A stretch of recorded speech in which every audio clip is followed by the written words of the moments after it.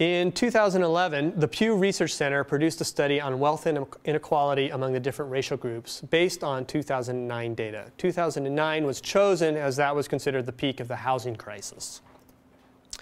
Like many other studies, a Latino racial category was created by removing Latinos from every other racial group. And again, while the study was clear on their methodology for counting Latinos, the media failed to really make any mention of that. Now, what they found was that the ratio of median wealth between whites and blacks was 20:1. And the ratio of median wealth between whites and Latinos was 18:1. Pretty extreme inequality, to be sure. The main source of this inequality was due to the greater amount of wealth invested in housing by blacks and Latinos. So when home values dropped, so did their wealth. So in general, the economic downturn that occurred as a result of the housing bubble bursting hit blacks and Latinos harder than any other group.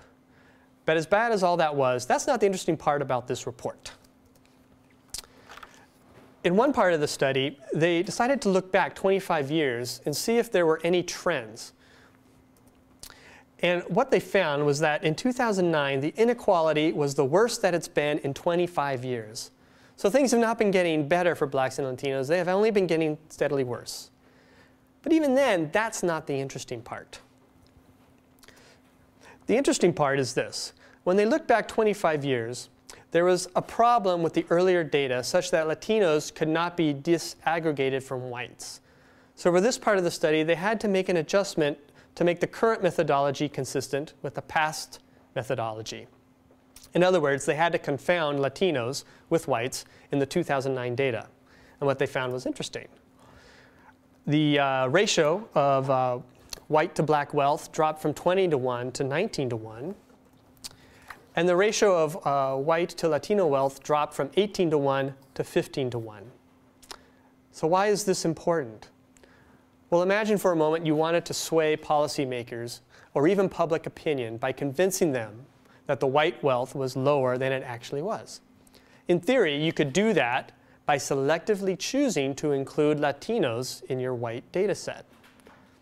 The lower wealth of Latinos would bring down the white wealth overall. Would this be valid? Why not? Did it seem unfair when the prior examples, agencies failed to allow Latinos to be white? But now, why would it be unfair now? Would the person presenting the data be dishonest? Latinos can be of any race, after all. If the person presenting the data isn't forthright in disclosing their methodology, then the burden falls onto the audience receiving the information to ask the critical questions. It becomes the responsibility of the general public to ask the question, were Latinos counted as a part of the data set? Think about how many times you have heard any data on race, any data. And how many times have you asked, were Latinos counted as a part of this data set or not?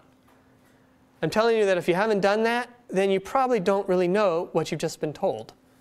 And what happens if the audience receiving the data is already of the mindset that Latino is a racial group? Well, in that case, they would never even think to question the data. If you're not asking the critical questions, then I would argue that you are already contributing to the racialization of Latinos.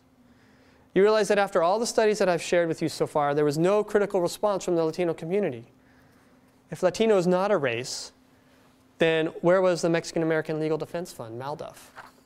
Where was the National Council of La Raza? Where was the National Association of Latino Elected and Appointed Officials, NALEO? Where was the League of United Latin American Citizens, LULACs? Or even the student movement, MECHA?